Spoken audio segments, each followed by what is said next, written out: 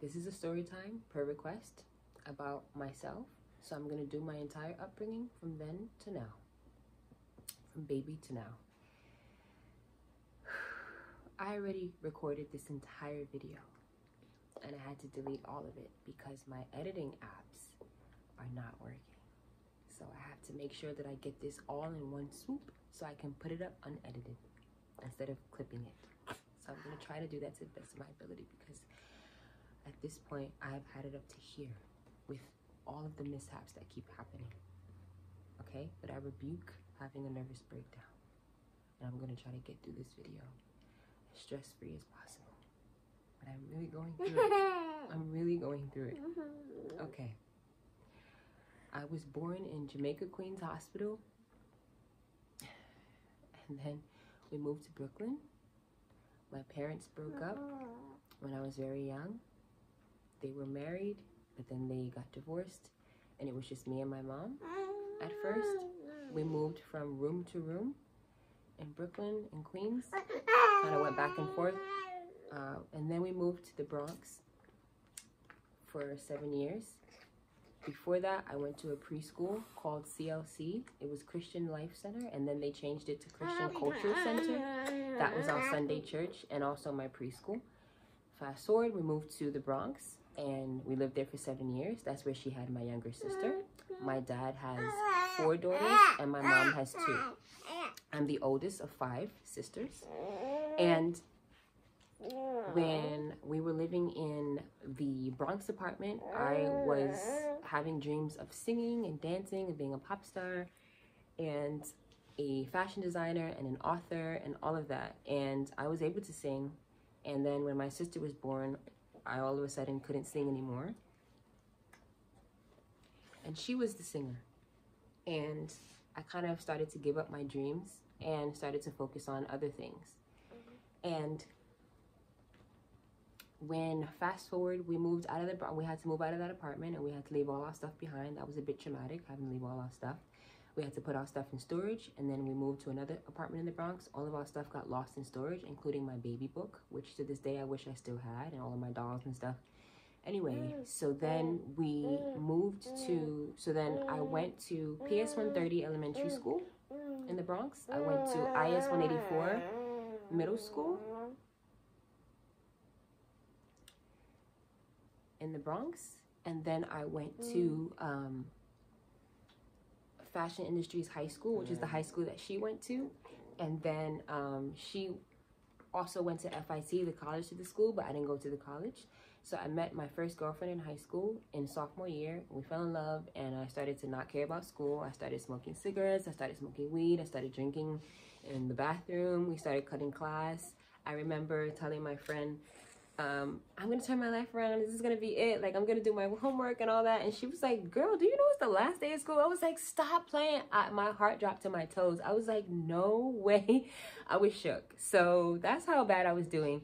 So my mom forced me to move to Florida, and then I finished out high school in Florida. This is my daughter Matrix, by the way.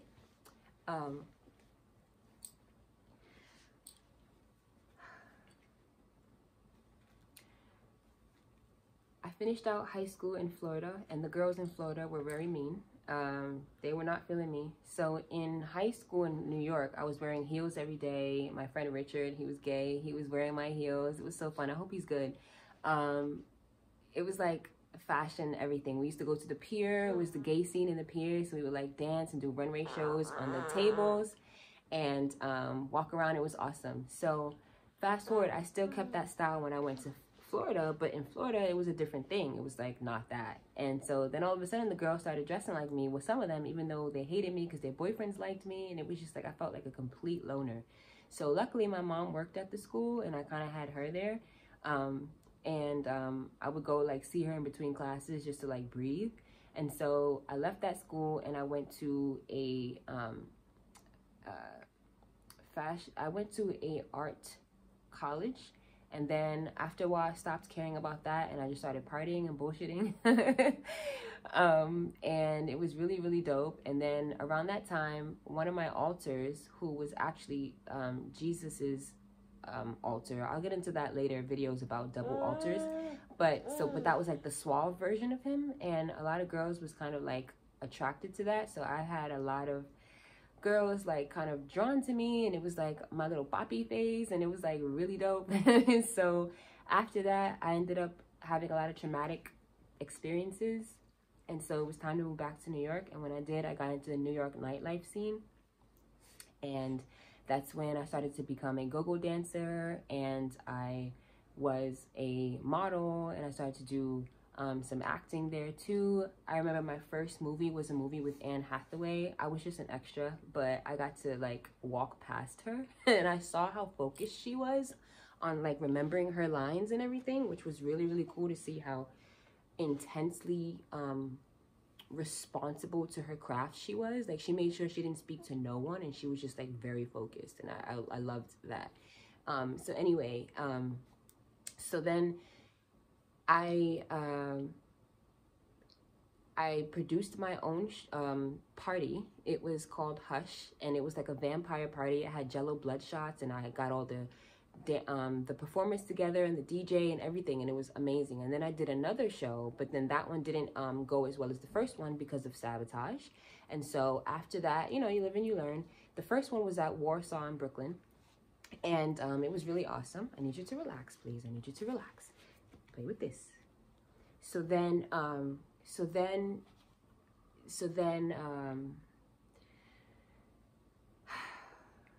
stayed in the nightlife scene for quite some years, and then I left in 2015.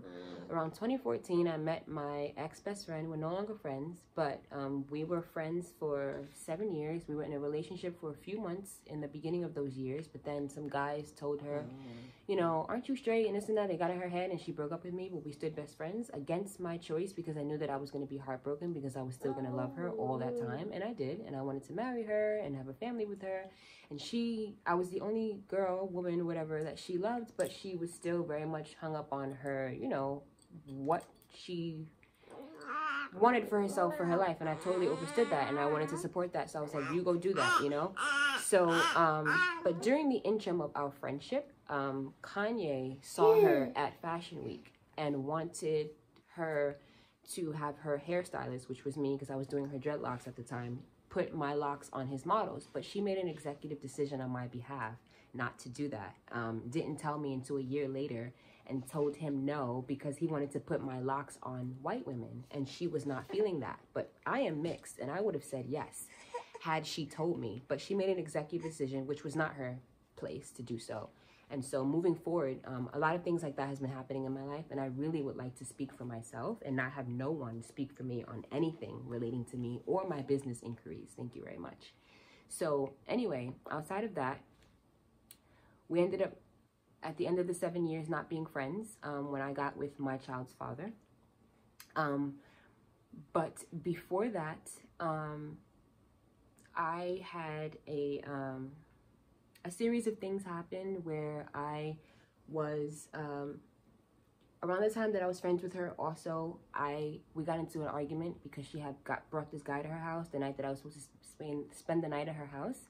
And I wasn't really feeling his energy, and, you know, I had to respect the fact that that was her house, but I kind of got into a mental episode and ended up leaving and went with this other woman to go find some safe place to stay. And then she was partying at this hotel, so I ended up partying with her, and we were doing libations, and ended up having a gun put to my head in that moment. And that's when I became extremely more fearless. I was like, I can conquer anything. I didn't know who I was at the time. Around all this time, I had moved to Florida with an ex-girlfriend, and then had to move back to New York. We were homeless in Florida. We broke up. I had a submissive at the time. He helped me move back to New York. I hope he's okay too. I really think about him sometimes. We're no longer in contact. This is back when I was a dominant. I'm definitely moving more into that lately, because I don't really feel safe to be a little, for numerous reasons. But, you know, if I'm safe, my little space will probably come out. But as of lately, it just, yeah, that's a long story. I'll probably do another video for that. But so anyway, we pretty much, I moved back to New York, and then I was working at an office job back and forth. I was an office manager. The office team there was so, like, they felt like family. That was the only time that I ever felt like coworkers were like family. All other times felt awkward in any other place. So I really hope that they're all doing well. I ended up working at a strip club for like a month. It was called Show Palace. I went there to support my friend. She was going to work there and her friend, but they decided that it wasn't for them. And I decided to try it out. I liked it, but then I left because I forgot why I left, but I ended up leaving. And so then I was going to do porn also around that time, and also at a later time when I had to move to Vegas, but that didn't work out either. I was even going to sign a contract to do like this CD in the Netherlands, and it was going to be dope, but I decided also, I forgot why, but I was like, maybe not right now, or maybe not, maybe, I don't know, no, meh, So I was going back and forth between New York and everything, and then around that time after the hotel incident, I moved to Oregon. A friend of mine was like, look, my boyfriend and his friend wants to go grow weed in Oregon, and I need some female support in there because it's only going to be me and some dudes. So can you come move here with me? And I was like, yeah, sure. I need a place to stay anyway. So it was really, really a good like trade-off. And so that was in Oregon, and I lived in like this mini mansion, and that's where I got my first truck. My submissive paid for it, and it was like 700 and something, very cheap. It was a Ford Explorer, white. And but it had a lot of issues with it, and I didn't realize that until one day the brake pads went out and I had to go trade it in. I traded it in for a white Ford Focus. Now I know Ford Focuses are like basic, but mine had horsepower. Okay, I was out. I love to drive, and I had 2 cross-country drives in it from LA to New York and back, and it was amazing. When I say it's nothing like a cross-country drive with the windows down and the music blasting, and you just see nature and panoramic view around you, it just was everything. I miss those so much. So anyway, fast forward, when I had moved back to California, I had to stay with someone. I was doing a bunch of acting things also. I had met Shamar Moore on SWAT.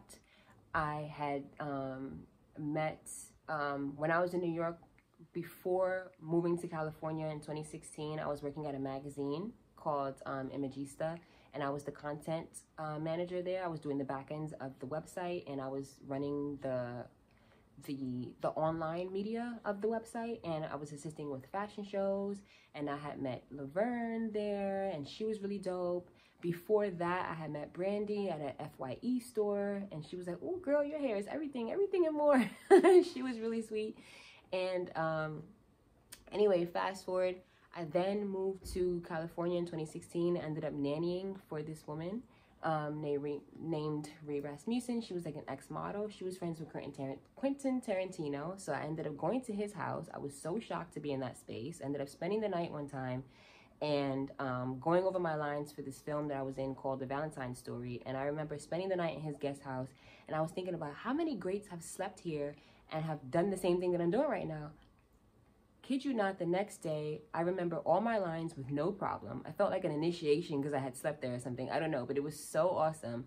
And he was dope. He would like watch movies all day and like dissect the movies and like pick them apart to see what he liked and what he didn't and how he could be better. And I think that was really awesome. Somebody else who I would notice that was very into their craft. And I could see why he's such a good director. So I then... I had to not work with her anymore because I had let someone else influence me to do something that I should not have been doing, knowing that I had to watch her baby that night. So I was a little bit inebriated, and that's when I realized, like, when it comes to, that's when I learned, like, moving forward, when it comes down to handling business and being serious, I'm gonna not get inebriated when I have to work, and I'm gonna make sure I save that for afterwards. That was when I had really learned my lesson with that, because I could see how that could throw you way off. And so there's nothing wrong with getting inebriated, okay? I love it. But you got to do it when you're not working so you could be responsible. Well, for me anyway. I'm not trying to speak for nobody else. But for me, that was going to be best for my life. So that was the last time I had done anything like that when it came to working. So I left there, but around the time that I was working with her, we went to this art gallery and I met Rachel True, and she called me a goddess, and I was like living. I was like, oh my gosh, like I loved you on half and half, like you don't even get it. So she was really sweet. So anyway, we left there, and right after that, I kind of like stopped working for that person, and then I was bouncing from place to place with friend to friend. And I had also worked as a security guard at a college. This is back when I was in New York. This is kind of around the same time. It was like a lot of back and forth going on. No, this is before I moved to California. I was working as a security guard while I was working at the magazine place. And I was a security for a performing arts college. Fell in love with this girl, and it wasn't allowed to fraternize with the students, so I couldn't really get close to her, but I did put a photo shoot together just to get to know her. I paid her and left there. Nothing really happened there because back then I was way more shy. But one of the things that stood out to me was I had a chance to meet Steven Spielberg for a shoot that I was curating for him, but I had to leave and go to the security job, and I wanted to be responsible. And that was one of the moments where I realized, like, sometimes you can be responsible, but then there's some moments where you got to drop the responsibility and go follow your heart. And that's the moment that I probably should have, and I did not do that. So, like, there's a toss-up when it comes to that, and I figured it out. So, fast forward, leaving there, now we're back in, talking about California. So, I had my car, and I was homeless for 4 months, and I slept PCH, by the beach, right over there by, you know, that Malibu beach. And it was actually peaceful, believe it or not. But that's when I became really humbled, because it was like one time I smelled atrocious, I guess, because I had walked into a gas station and everybody on the line, the checkout line, backed up and huffed and puffed. Ugh, ugh. It was like so dramatic. Like, do you really have to back up that far from me? Like, okay. And they really made me feel horrible. And that's the time when I realized I'm never going to make a homeless person feel like shit ever again, because you don't know what they're going through. You don't know what that's like until you're in it. And so ever since then, I was extremely kind to them, to the point that I gave some of them readings when I was homeless, because when you're homeless in a car, the homeless people on the street look at you like you still have luxury. And I recognized that. I recognized that I didn't have it as bad as them. So I would give some of them readings. I would give some of them cigarettes. I would give them weed if I had it. I would give them food if I had it. Like, I was holding them down, okay? As much as I could, you know, to try to give back. And I realized that I was put in that situation to do that, because every situation that you're put in, you're put there for a reason, and you're put around those people for a reason as your assignments. And they were. And so I looked at life like that ever since. Like, okay, there's assignments everywhere you go. And then when you're done with your assignment, you go on to the next. And so when I left there, I moved with this woman who was a friend of mine who did shows, but she had a lot of mental illnesses. So I was her caretaker. And that's when I had got my cat, which that's how I cured my cat allergies. And this cat and I had a past life history of her being my daughter. So even though she was an abused cat and she attacked me, I decided to keep her, because I was like, I'm gonna fix this karmatic history that we have. And I kept her as long as I could. I spoiled her. I painted her kennel pink. I painted the inside blue. I put roses on it. I gave her a little plushy bed. She traveled with me. It was so cute. Like, even though she was a little badass, I still spoiled her.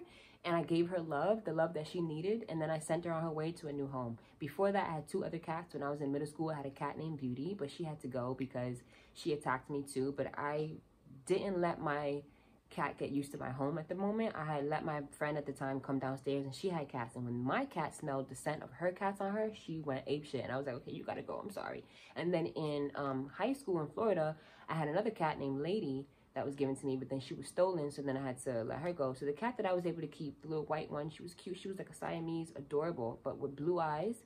So she was a, I forgot what they called them, but the white reddish Siameses with the blue eyes, and I named her Wajet, but I gave her a new home. Anyway, so fast forward, I had moved to Vegas with a friend of mine to go try to see how things would go out there and, like, you know, get on my feet. And I went to go inquire about breast implants, because I want breast implants, right? And I had a few consultations, and in this consultation, I took out a credit check to see if I could finance them, because I couldn't afford them. Knew I wasn't going to be able to do that, but because I did that, they found my car and towed it because I wasn't paying the bills on time. And so I lost my car, my second car, and ever since I haven't had one, and I miss driving so much. But, you know, we're going to get that back. We're going to work towards that.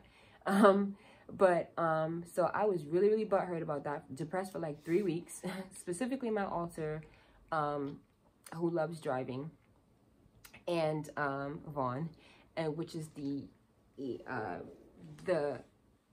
addition to the altar of Jesus. But anyway, I'll do another video about that, about like double altars, or extended altars. So that's the one who was the boppy with the ladies in college.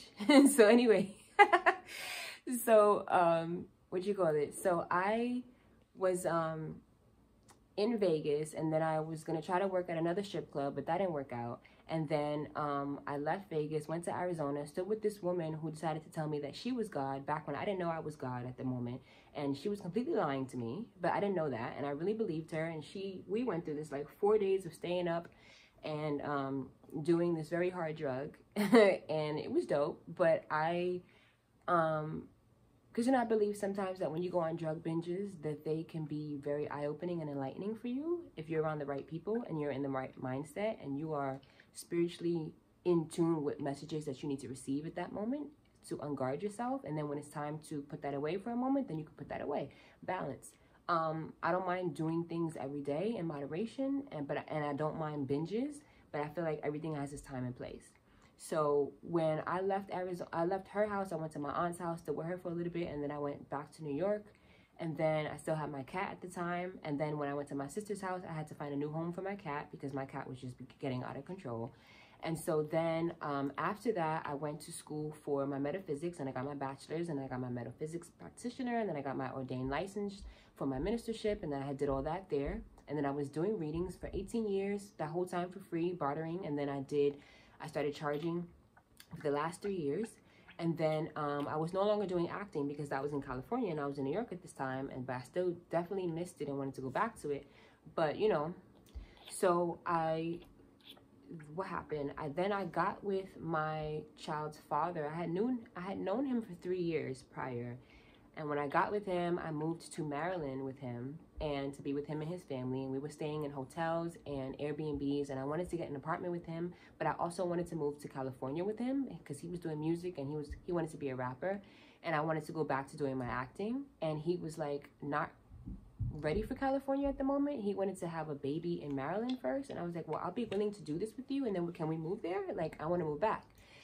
When we broke up, it was because I had started to have feelings for someone else, and I realized that I was going to feel like I was settling with him. And I didn't know I was pregnant at the time because we were on a trying to conceive journey for a while, and I had a few miscarriages because I had endometriosis at the time, and I had to heal it with doing a yoni steam, and it did. And then that's when I was able to finally conceive. But by the time I conceived, we had broken up and we were already separated. And when I reached out to tell him, he didn't hit me up. So that's why he's not in my child's life. And I took that as a message, and I didn't hit him up after that, and he has not reached out either. Even though he did give my family my number at the time when I wasn't speaking to them without my permission, but there's that. So anyway, my family and I are in contact again, thank goodness. I did miss them, and I'm happy about that. So that's when, around the time that we were together, though, he did give me a very special birthday. I took him to meet my family. He went to see New York for the first time, and he met my friends. And then when I went back to Maryland with him, my ex-best friend went back with us. We had a huge, horrible argument, and that's when she showed me who she really was. And then she looked like she was really trying to, like, end me. And then we never spoke since. And fast forward, when I went back to New York, but my family was living in Jersey, and then me and my sister had got into an argument around then, and then I had to leave, and then I had to go fend for myself and go to California with no money again and no car this time and figure things out, and I had to stay in different places. I was pregnant. Everyone that I stayed with knew that I was pregnant, and after 2 weeks kicked me out. They all knew who I was. I had learned who I was while I was with my ex-boyfriend, my child's father, and I was starting to put the pieces together as the months went on. I kept learning and learning and learning, and then when I stood with my friend, the very last friend that I stood with before I moved to San Francisco, because that was back when I had to go back to LA. Before I came to San Francisco, I had learned that I was God, and I was like, whoa, like this whole time, like the whole time, like in Miss Doubtfire, like it was like one of those moments. And so I don't know if it was because of how I was speaking to them, or they couldn't handle, they felt like I should be a little bit more like completely reserved and expressing things that they needed to know about themselves, or like they could do better about themselves. But my whole purpose is to help you advance yourself, evolve yourself. And so when I'm in your presence and you are my assignment, I'm doing my job, I'm doing my purpose, and I'm doing what I came here to do. So if you don't receive that well, that's not my problem, and I respect that, but I guess we just can't be around each other, and that's what that was. So then I had to go to San Francisco, which was the original place I wanted to move to when I wanted to go to California, because of Charmed and Full House. So like, those are my shows, bruh.